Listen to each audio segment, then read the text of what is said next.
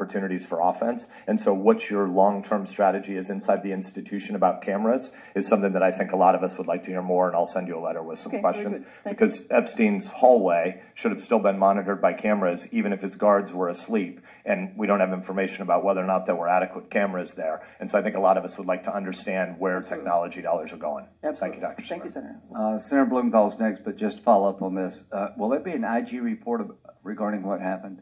There should be. Usually after the Inspector General's office investigates, they do come out with a report. If people are pending criminal charges, we're not going to interfere in their cases, but if there's an IG report, I promise you we'll get fully briefed by the committee here. How can I put this? Christmas ornaments, drywall, and Jefferey Epstein. Name 3 things that don't hang themselves. That's what the American people think. That's what the American people think. And they deserve some answers. And I know that you're not in charge of these investigations. Yes, sir. But you talk to the people who are. And I need you to take a very respectful message today.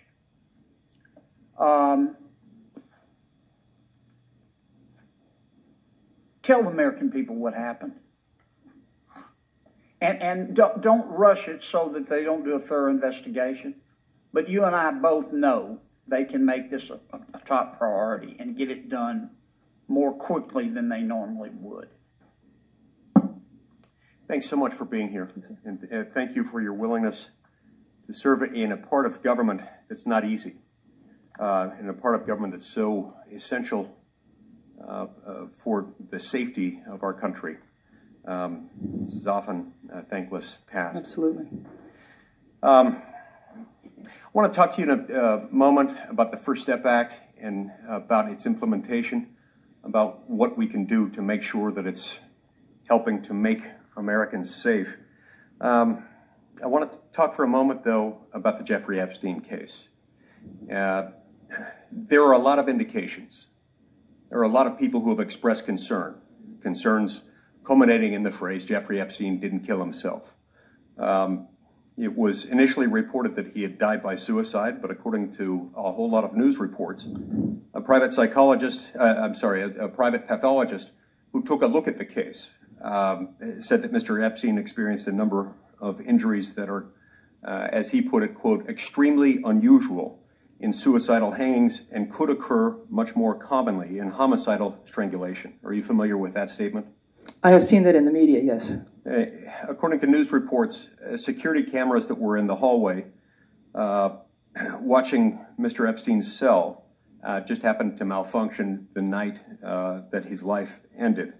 Can you tell me how frequently do prison guards, do prison guarding security cameras malfunction like this, and what are the protocols to check on them and to make sure that that doesn't happen?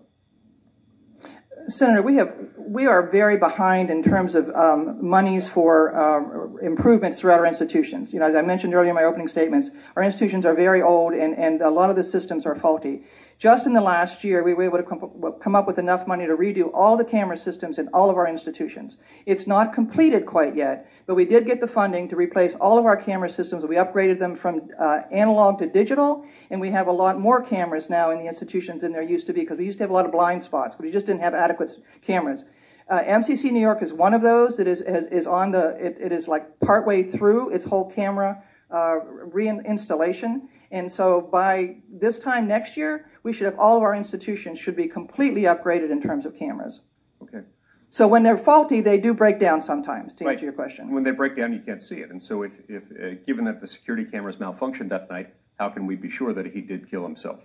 Sometimes you can see some, and it's just the visibility on an old analog camera is grainy, and that's usually the problems that occur. Is that you can see what's going on, it's just grainy, and it's harder to identify precisely what you're seeing on some of our old cameras. Some of what was going on in this case? I don't know about this case because I was not allowed to see any of the cameras after it occurred, sir. Why is that?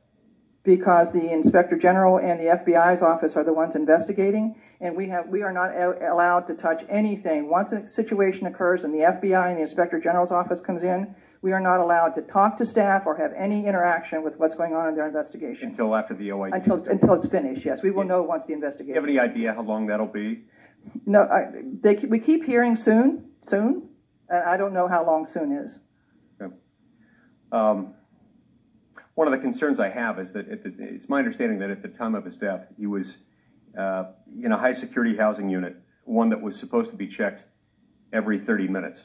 And that from what I'm told, it appears that hours went by, possibly 3 hours or so went by without anyone checking on him. If that is true, would that have represented a lapse of protocol? A lapse of a lot of things, Senator. Protocol, policy following, lots of very negative things if staff are not doing their rounds and their cell checks as they're supposed to be doing. Okay. Is there a correlation between deaths in these high security housing units and the failure to make timely checks on inmates according to Bureau of Prisons protocols? As I indicated earlier, the average deaths in a jail facility, like these higher security pretrial facilities, the average in the country, in the jails across the country right now, is 50 per 100,000 inmates. We had 2 in a jail facility in the past year, 2, which suggests in the vast majority of our institutions we are doing things correctly and are making our checks. Now, in our special housing units and our other institutions, we have had a couple of instances where when we went back and looked at the cameras after something untoward had occurred, it was not always clear that the officers had done specifically what we were asking them to do by policy. In each case when that occurs, we call in the Inspector General's office, we have an investigation done, and if it appears to be any type of criminal act occurring, then we call in the U.S. Attorney's Office and the FBI, and we will prosecute if people are not doing their jobs.